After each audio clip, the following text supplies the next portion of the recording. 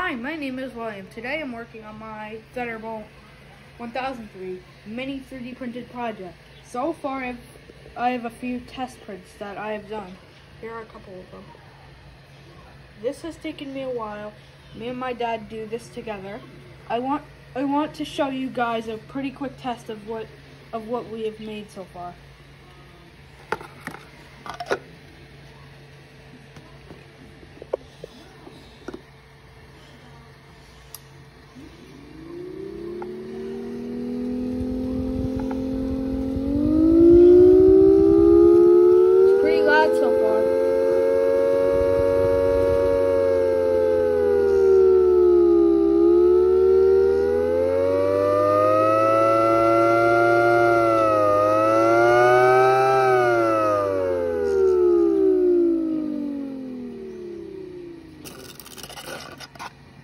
Okay, this chopper is approximately, you see the chopper?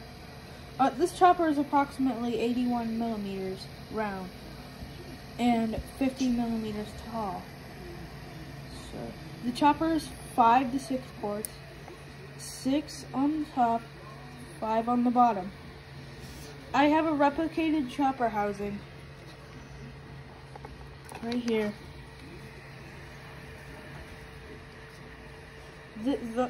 The motor on this is a 12-volt RC motor with a propeller nut on it, right there. I have it hooked up to this 18-volt battery, and I'm using a voltage step-down regulator right here. And I have ordered this mini but strong 5 RPM motor that I'm going to use to make the siren rotate. It's going to rotate like this. And we have the mini collector rig wire harness that I'm going to use in between the chopper housing. And is it rotating? It rotates so it doesn't like do that to the wires. There.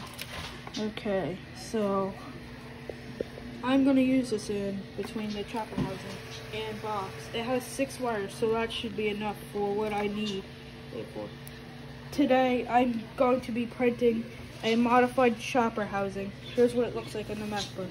I'm using Cura Slice and Tinkercad to mod everything. And here is my totally custom Ender 3 Pro XL. It's approximately 400 millimeters by 400 by 500 millimeters tall. It has custom braces and all kinds of cool mods so that I can build big things. I need you to watch and subscribe to all my videos so that I can bring new cool projects like this mini Thunderbolt. And once I perfect this Thunderbolt, I will be sharing the STLs online. I want to build all kinds of sirens. Okay, let's get to printing. Bye.